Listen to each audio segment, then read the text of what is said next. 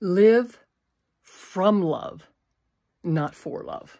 I know all of us want to be loved and accepted for who we are, for what we are.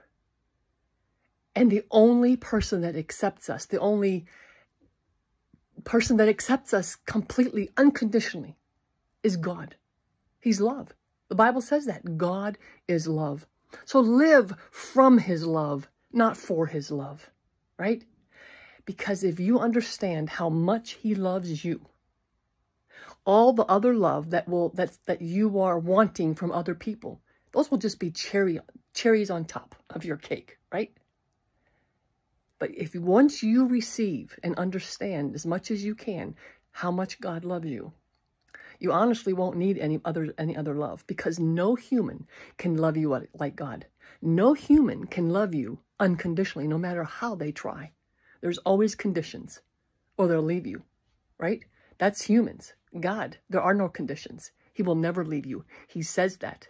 He will never leave you or forsake you. We need to start reading his word and believing it and receiving it, because that is what's going to transform our soul. That is what's going to help us walk victoriously in this life. So live from his love, out of his love, not for his love, because you've got it. He's told you over and over again, you've got his love. He wants to show up every day in your life. And he wants you to look for his goodness. Even troubles on your path are his goodness, because he's trying to get you to see you can't do it on your own. You need him. Why does the Bible say that the Lord is our shepherd and we are likened to sheep? Read the book Psalm 23 by Philip Keller. It tells you all about a shepherd and sheep, and it will amaze you.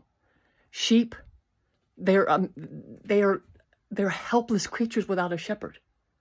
They're helpless without a shepherd, and so are we. So every day, get up, look for your shepherd, and allow him to lead you to green pastures, to still waters, to restore your soul, to walk you through the valley of the shadow of death, because he's going to be with you. Allow him to prepare a table before you in the presence of your enemies. Allow him to anoint you.